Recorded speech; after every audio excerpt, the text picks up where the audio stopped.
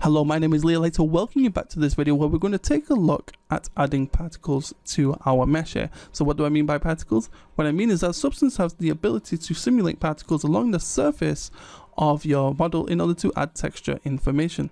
Now, let's go ahead and get started with that. What I'm going to do is I'm going to go ahead and create a new layer. Now notice this time how I'm actually creating a layer and not a fill layer. So I'm going to create this and I'm going to call this particles.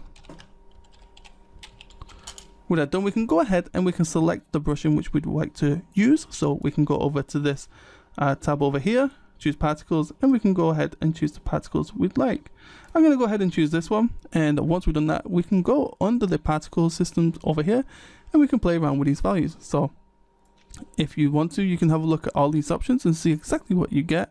In my particular case, I'm just going to go ahead and play around with the, let's see, speed and life and just see what we get here. So if I decrease this life, yeah, sure, if I increase it, you can see I get something like that. So we're just really sort of looking for somewhere between the values we'd like. So I'm going to go ahead and let's see, I'm going to decrease this a little bit.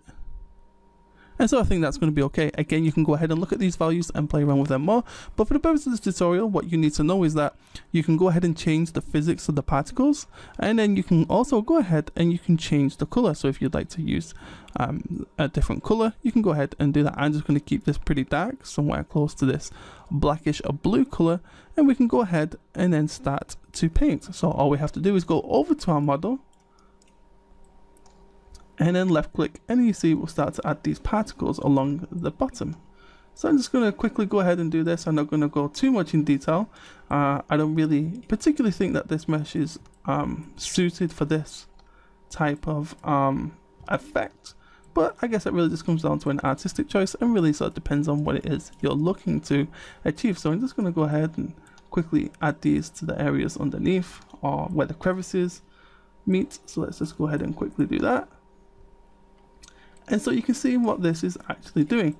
So for now, this is the very basics of using the particle systems inside Substance Painter. I'd like to thank you for watching, and until next time, until the next video, bye bye for now.